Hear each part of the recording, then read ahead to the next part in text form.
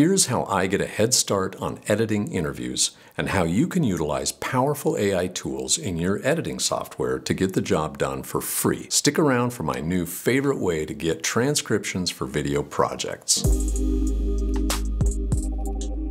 When working with a lot of interview footage, either a long single interview or multiple interviews, getting the interviews transcribed can be super helpful and, in the long run, a real time saver. There are now a number of AI-based transcription services online. Up until recently, I've been using Rev.com to create my transcriptions. In my experience, it's been a great service and very accurate. You just upload your source video files of each take to Rev.com and the service will transcribe them for you. That said, Premiere Pro has an AI transcription feature. I've tested it out and it's also quite accurate. So if you have a subscription to Premiere, now you don't need to pay for the Rev service.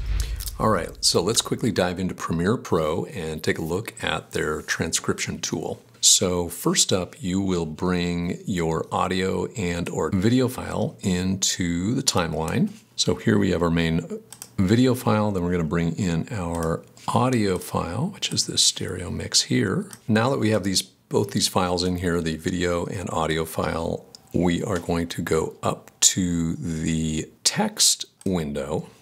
And that brings us to this transcribe section. So in the text window, we then hit transcribe.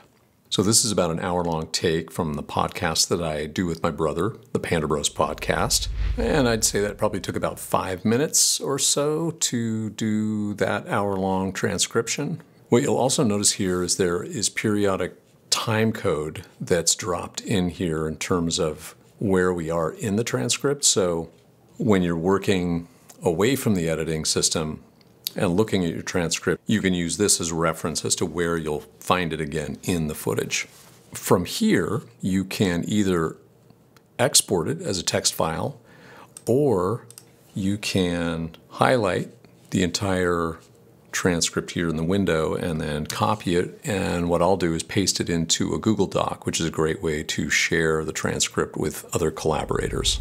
So once you have your footage transcribed, now what? Check out this next video right here about the power of creating a paper edit before you ever begin cutting your actual footage.